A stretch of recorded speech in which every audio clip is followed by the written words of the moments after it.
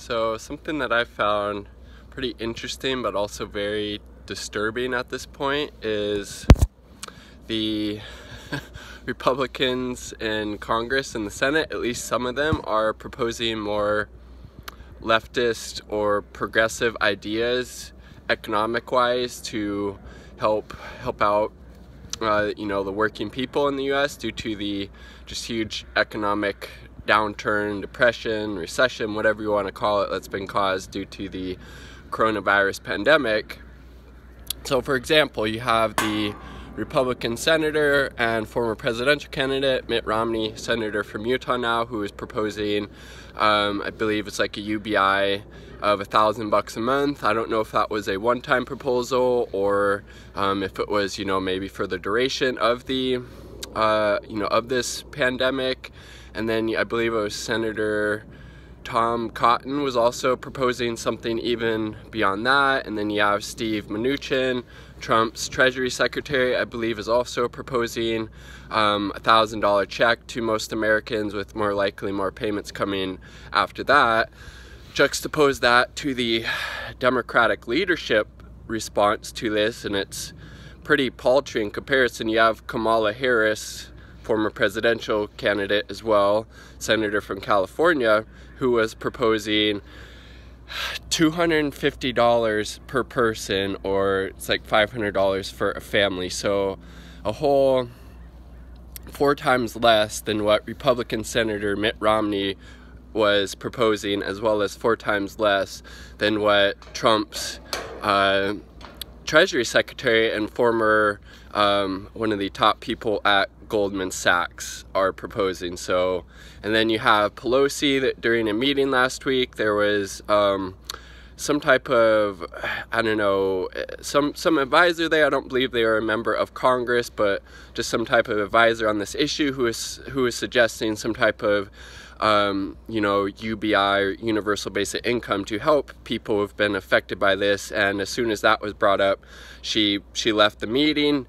And then we know the basically the paid sick leave package that the Democrats passed only covers 20% of workers, doesn't cover, this is the fucked up part in my opinion, doesn't cover workers who work for companies that have over 500 employees. So places like Microsoft, Amazon, McDonald's, Walmart, all these huge giant corporations would be exempt from having to actually provide their employees with sick leave. So that's what the Democratic establishment came up with. Nothing, a big fucking goose egg. 20% of workers getting paid sick leave, while the Republicans in the Senate and Trump looks like they're going to actually be to the left of the Democratic establishment on this issue. And then of course, the Democratic establishment could be listening to people like Ro Khanna, who proposed this emergency earned income tax credit that would give, I believe, Americans, it depends how much you make, but several thousands of dollars back if you made below a certain amount last year. Then you would be getting this emergency earned income tax credit. And then you have Bernie's plan, $2,000 for every household, 100% unemployment insurance up to $75,000 a year it would be capped at, a moratorium on evictions, which actually I think Trump just proposed, so that's good. And then Bernie was also calling for a moratorium, or a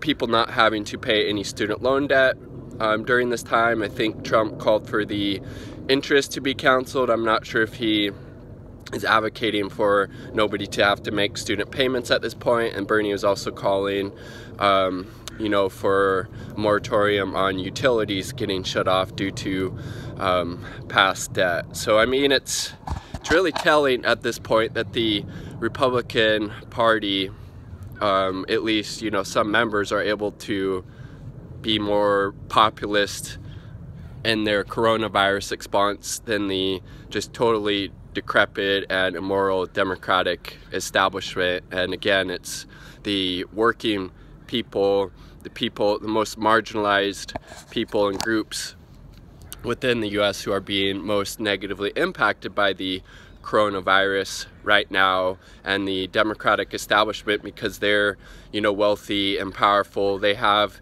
paid sick leave through their, you know, governmental jobs. They make a lot of money. They're powerful. They're wealthy. So but you know, the thing is, this virus doesn't discriminate. It's going to affect a lot of people, including people in these really you know, powerful and wealthy positions. So honestly, it would make sense for people in the Democratic establishment to actually put forward some progressive populist ideas to help the working class during this pandemic. Or, you know, a lot of people more people are going to end up dying, and a lot of people in the Democratic establishment are older folks, so they're going to be impacted by this as well. That's why, you know, like what Bernie's proposing, we need to make sure people are able to get tested and get treated for this at no cost.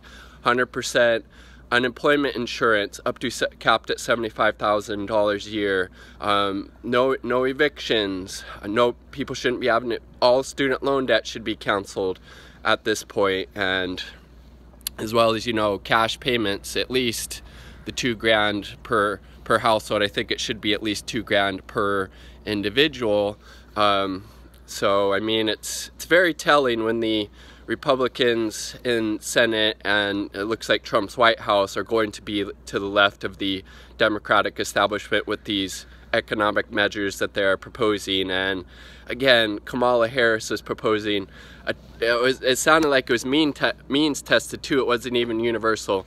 Here you go, maybe you get $250 if you pass these certain requirements during this pandemic. That's basically the Democrats' response, and the Republicans are to the left of them on that. Nope.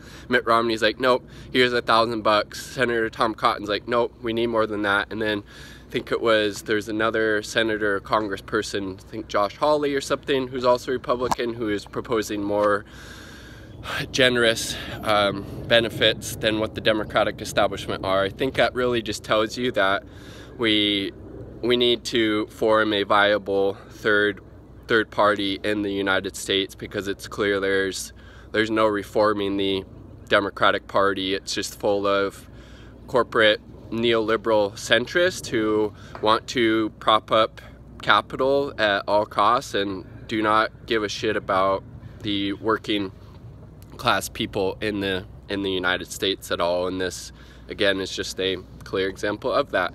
I would love to hear your thoughts about what type of economic measures you think make sense to help people out during this coronavirus pandemic. And, you know, I was listening to Democracy Now! On my bike ride out to this spot, practicing some social distancing while getting some exercise, and 1 in 5 households has either been laid off or had their hours cut at their place of employment.